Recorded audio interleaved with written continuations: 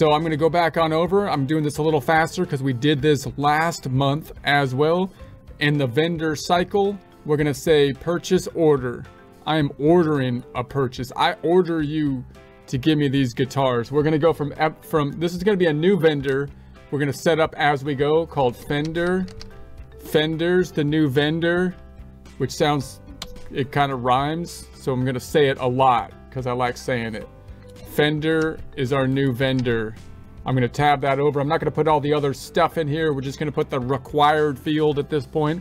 This is a form that typically we would be emailing, and therefore we might want to customize it. We might need the email and so on, but I'm not going to go into the detail for the practice problem purposes here.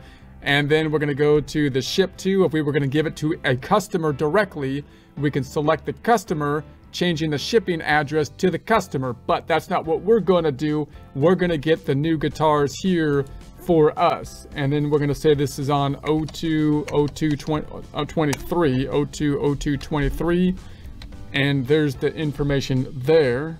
And then down below, we're going to add the item as we go. So we're not in the categories here. We're in the items because we're purchasing inventory items. We're going to set up a new item as we enter the purchase order because this is a new vendor. We haven't ordered anything from this. So we're going to call it an SQ. I'm just going to say that's going to be it. So I'm going to add our item for this SQ type of guitar. It's an inventory item. We're going to be tracking the inventory in the system, tracking the units, not just the dollar amount. So I want to pick the inventory, name populating. Let's tab on through to the other side, tab on through. I'm not going to put a number. If we wanted a picture of it, we can take a picture of it, which can actually be useful. We could put a category, maybe guitar categories if we wanted to, but I'm not going to here.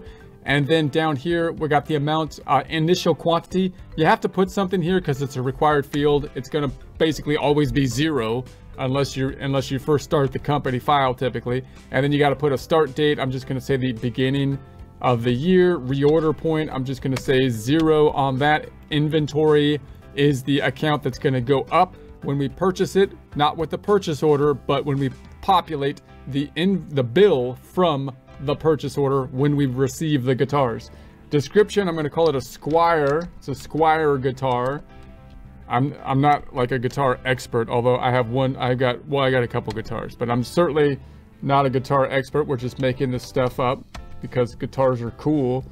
And so we're going to say the sales price is $244, and then it's going to go to the sale of product income account like all the other sale of product stuff.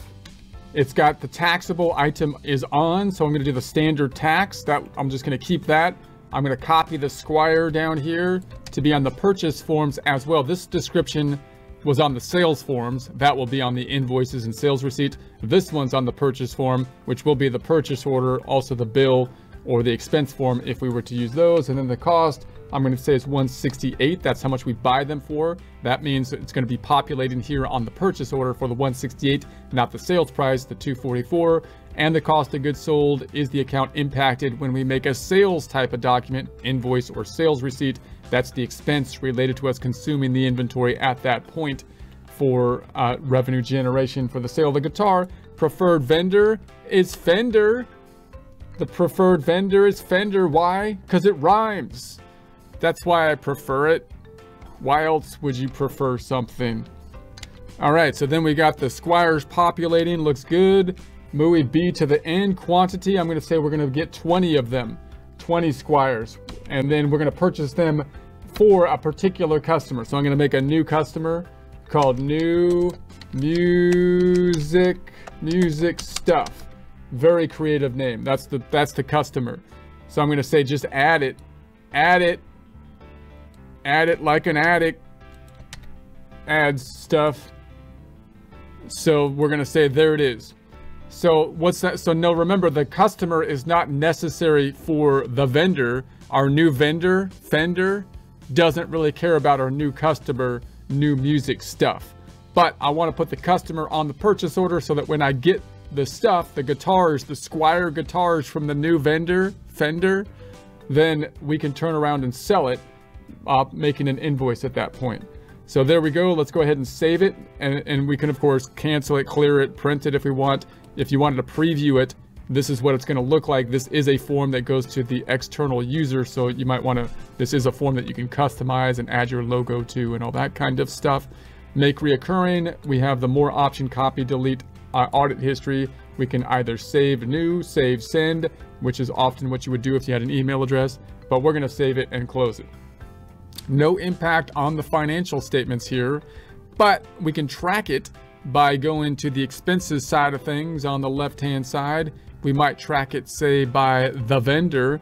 And if you're in the business view, by the way, you might see, well, what if I'm in the business view is what people probably are saying. If you're in the business view, you can go to the get paid and paid area, and then you're in the vendor section down below. That's for you people that are saying that. So then in the vendors, we've got the purchase orders. We could sort them by purchase order, and there's that new vendor we set up. Vendor, the new vendor, and we've got the one purchase order. So if I go into that, then we've got the purchase order. We can send it, and we can copy it to a bill. So once we get the stuff, the box of guitars with the bill in it, remembering that bill for layman's terms, normal terms, outside of QuickBooks terms is different, more broad, less specific than bill within QuickBooks, which is a bill form, which specifically will increase the accounts payable. We'll do that at a future time. We also have in the expenses tab over here, the expenses tab in the expenses tab, and we can sort and filter this way too for purchase orders per se. For example, purchase orders, and then we can have all purchase orders, but maybe just the open ones. And there's our open purchase order.